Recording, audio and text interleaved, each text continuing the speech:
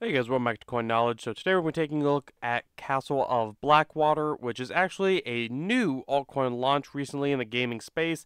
It's actually a game that I think is definitely worth taking a look at a little bit more in depth here, seeing what they're offering, especially since they were building on Beam, which if you're familiar with build on Beam, Merit Circle's Avalanche subnet, you know that anything building on Beam, I'm pretty bullish on in the gaming space. So if you guys are a fan of crypto gaming and newer projects like this, I would bring to your attention. Consider subscribing to the channel and liking the video. Your support means everything. As well as I did make a Discord recently. You'll find the link in the description and on my YouTube channel. Feel free to join it and we can get in there and you guys can ask me any questions you guys have.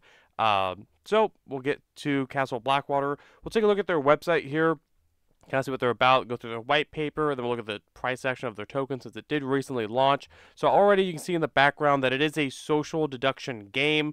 Kind of think maybe like Among Us a little bit. Our style reminds me a little bit of like, I think Do Not Starve, I think was the game, something like that. But either way, people get in this game and they kind of just everyone, it says here 15 strangers are trapped in a castle of danger and deception with a mission to complete tasks and escape with their lives. So some players are going to work together, forming bonds and strong alliances. Others are going to deceive and kind of, screw over essentially the other players so they can get ahead. Kind of your standard deduction game. We'll see.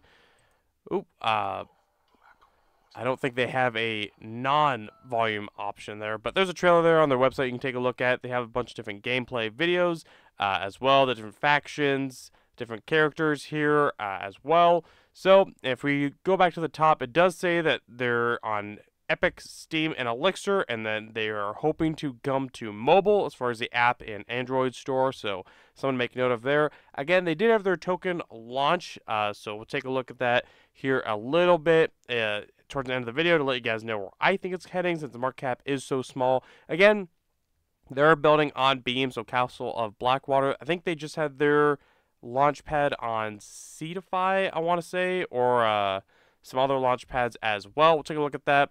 Again, built on Beam, so it's experience a mysterious, fantastical 2D social deduction game. If you've never played a social deduction game, they do well in the traditional gaming markets. I mean, as long as the player base is there, they do seem to catch fire and just continue going from there. So we'll see here. Look at their trailer. Let me turn this volume down already. Kind of know that that's probably going to get loud. Looks like they don't really show any gameplay in that trailer, but you can see the screenshots here on Beam's hub here. Again, everything's 2D. It kind of like is Clue if you ever played the board game there, where everyone's 15 players are put in this castle. You're trying to deduct I imagine like who did a crime or something like that. At the start of the game, 7 to 15 players spawn at the entrance, and they are assigned with their factions, specific roles. Each role has its own active and passive skills that can contribute to the victory. So you get the gist of the idea here. If we look at their white paper, we'll just kind of brief over some of the top cliff notes. One, they do have a docs team here, so that is something you always want to take a look at. So again, shows some of their background. They do have their LinkedIn's also linked if you want to take a look at it, again, in their white paper. So that's always good to see that, you can see that their teams here, they have some experience. It's good to see there. They have their roadmap. So they've been building for a couple of years now on this product, it looks like.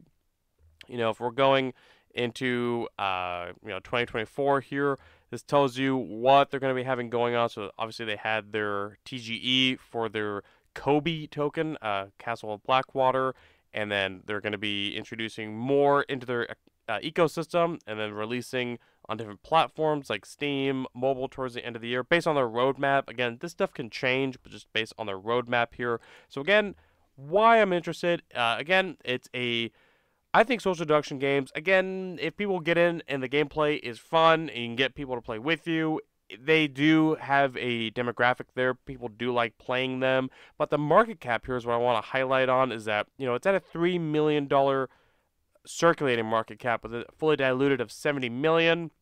If you take a look here, trading at about 70 cents. Take a look at the vesting schedule, see if CryptoRank will show us here.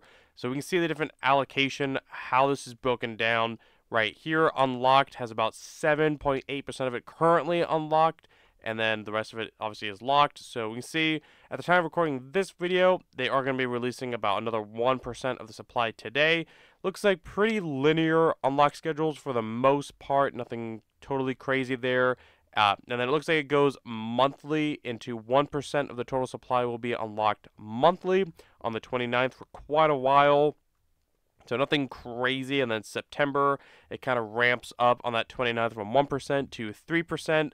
So I would say, for about the next, whatever that is, like 3 to 4 months from now, I think nothing crazy as far as dilution goes, but as we get towards the end of the year, 2025, stuff like that, the dilution might get ramped up. But something to take note of, it doesn't look like there's going to be any major, double digits unlock here towards the end of the year. Looks like at most we're probably looking at about another 10% of the supply being unlocked for the 2024 year. So nothing crazy there. If we look at the fundraising, how it did for the IEOs and IDOs, they're only, pre-sale investors are really only up about 3 to 4x currently, and they did, launched on Seedified. So really, a 3.8x is not crazy, nothing crazy there. Private rounds a little bit more, obviously. So nothing super insane there, in my opinion. So again, why am I bringing this to your attention is that, we did see that they released a couple days ago here at the end of March. So I think for a game that looks as quality as it honestly does look for this style of game, obviously you can't compare this like a AAA style shooter game. That's just not what this game is. For a social deduction game of 2D styling in this genre, it looks fun. Again, if that's your kind of game, I never played a whole lot of them myself, but I've had friends that have, and like Among Us and stuff like that. And we all, if you don't remember, Among Us was a pretty popular game when it came out. I don't know how popular it is now. I never really played, but again, a lot of my friends were playing it. I just wasn't a big mobile gamer personally. But at a $3 million market cap, a game building on Beam with a decent vesting schedule for the foreseeable future.